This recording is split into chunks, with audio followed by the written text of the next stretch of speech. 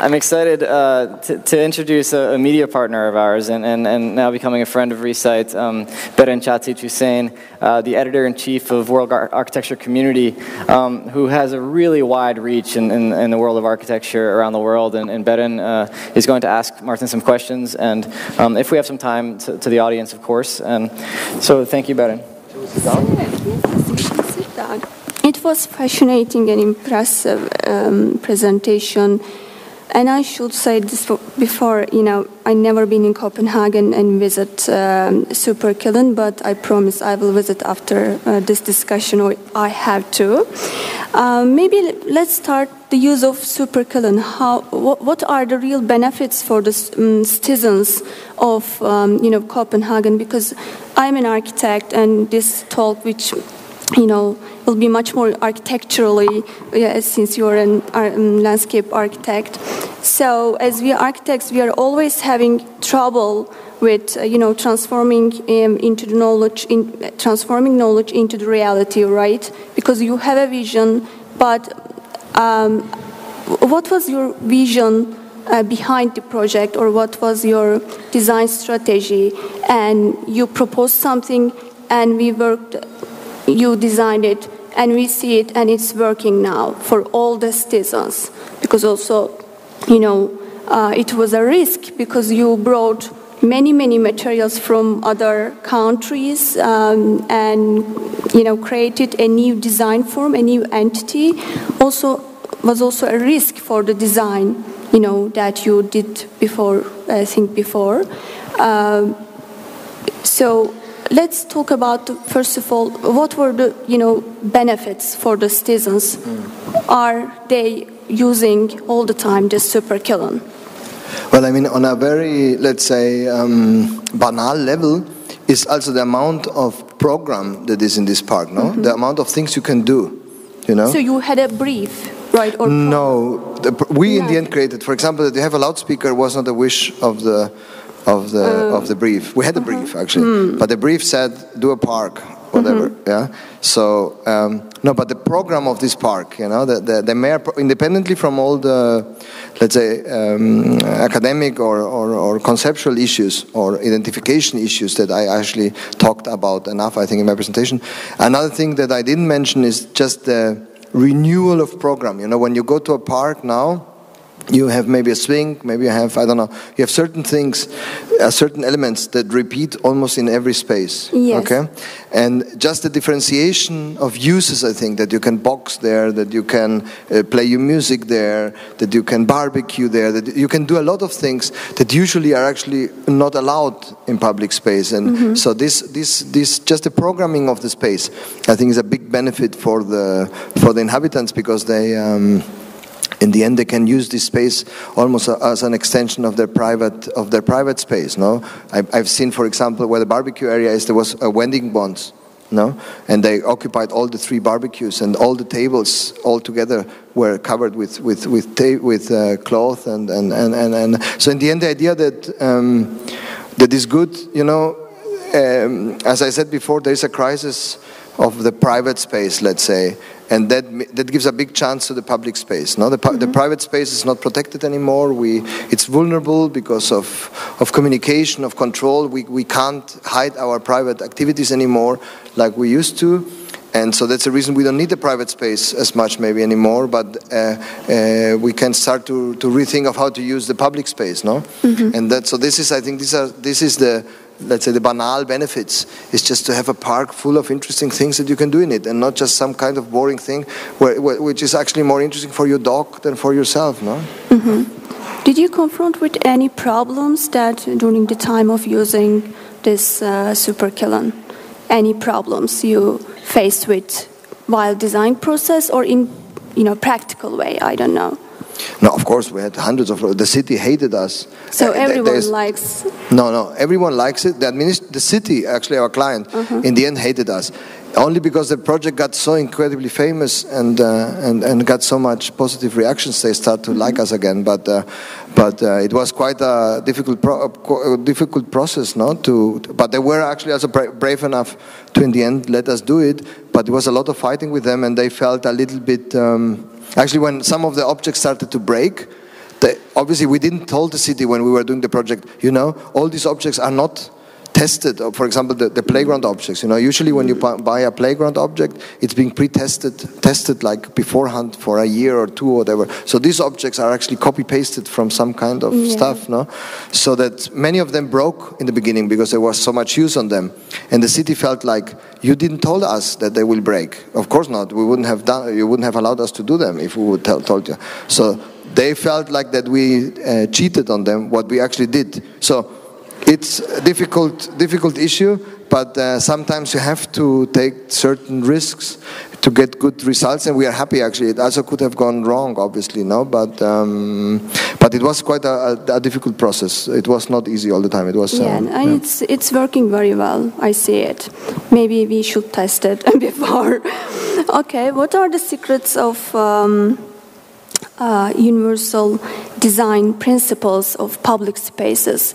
Maybe it depends on, you know, from person to person or context to context, but is there any concrete social and political agenda that all architects or landscape architects or urban designers that need to follow up? Can you propose it? I don't know, I actually can't. No. I mean, one thing, it really depends on the context, and the context is not only the place, it's the budget. We also had, I must say, we had a very generous budget. We had not only the city of Copenhagen, but we had also another client being a foundation, a Danish foundation, who paid us to do all the stupid stuff like the trips and all these things. No, that was not tax money, but money of a foundation. So we had a very good setting. I mean, there's actually, otherwise it wouldn't have worked. So.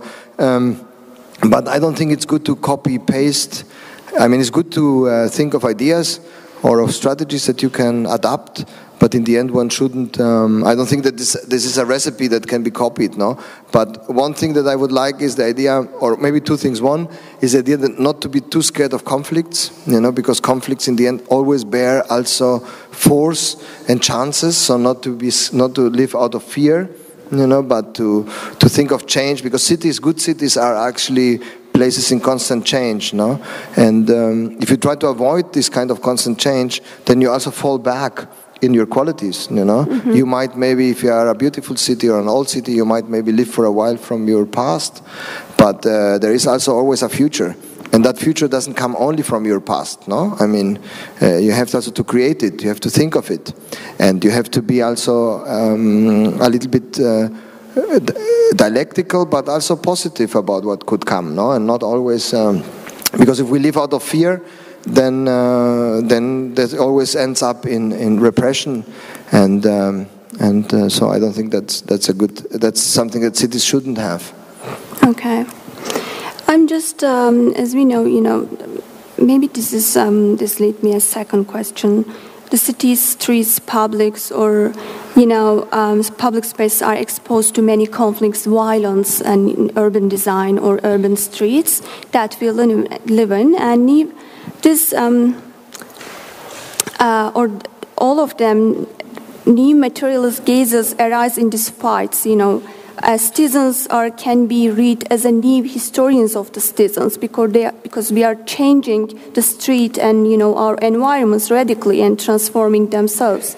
So in general, in design process for you or for architects, for urban designers maybe, when we come to the design process, how all of these urban imageries or conflicts, you know, put themselves as a new vision or a concrete framework or, you know, any original idea, right? So, because it's very, very difficult to, you know, transform it from the digital paper to the reality. So, how would you comment on that? You know, how do you transform the knowledge into the reality?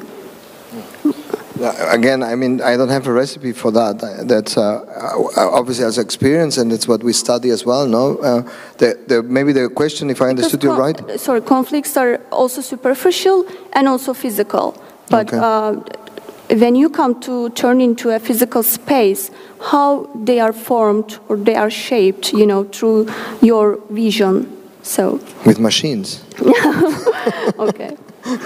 No, okay, sorry. Okay, I don't know, I'm associating because I don't know if I can answer that, but one thing that I always believe is that when you have a good idea, and that happens mostly in the very beginning of the process, to stick to it, no? And not to get scared on the process, because we are also kind of, in German there's a nice term called vorauseilender Gehorsam, and it's not translatable, because it means that you are actually acting already accepting realities in advance, you know, you are self-repressing yourself, no? And I think in this process of translation between reality and fiction, or reality and ideas, the natural loss is enormous. But that's the reason it's very important that we are very stubborn and stick to the things that we believe are right in the process. And also take certain risks into calculation. No, I mean, otherwise, if we can't ask our users or the cities to be courageous, but we say we don't want the risk. We want to be, you know, safe. So you have to also take risks and see, because you also don't know. You experiment partly as well. No, you try. And when you try, you also do errors, especially if you do things that haven't been done the way you're doing them beforehand. So, but I think every profession needs this kind of risk-taking, or every professional needs this kind of responsible risk-taking. It's not killing yourself, obviously, yeah, but a responsible risk-taking is very relevant. And in the end, if I look at our profession, there is not much of that, maybe. No, I'm asking this because you designed and it's working. It's a reality that you have created now, and all the Copenhagen citizens embraces your work on design, and they are using it. So that's why I asked this question. Sorry. Okay, and also you transformed your other aspects of migration in a positive way. Everyone, even if everyone talks about the negative aspects of the migration in our previous lectures or designs, but you approach differently and you solve the problem. So, okay, maybe we should take a few questions. We have 5 minutes, I think. Yes. You can have we have one. Oh, there is one coming.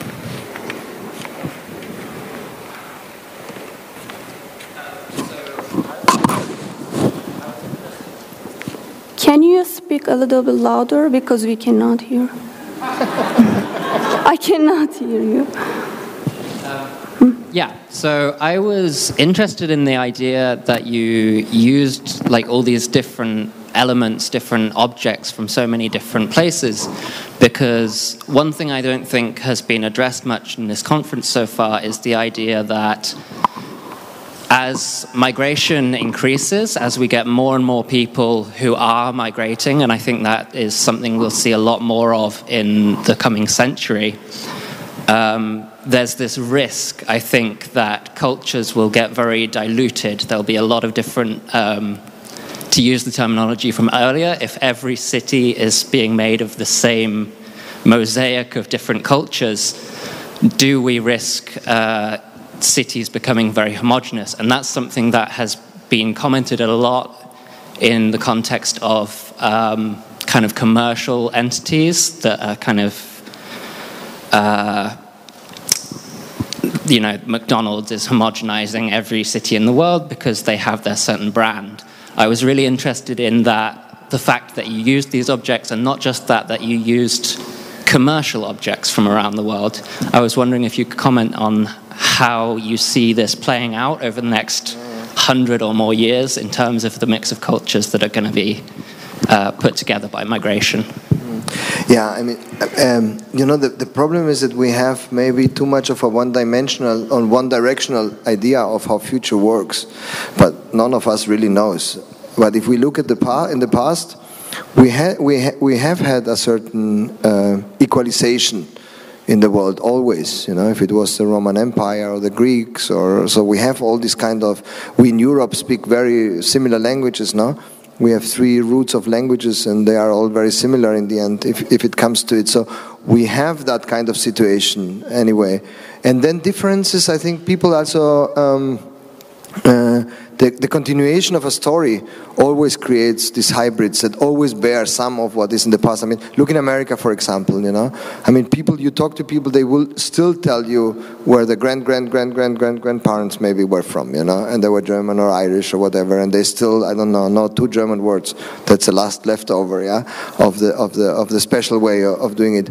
But if you look more carefully, you will see how cultures influence each other, you know, even in a not so visible way. So I think that there will remain differences. I don't think that we have to be scared of that, you know.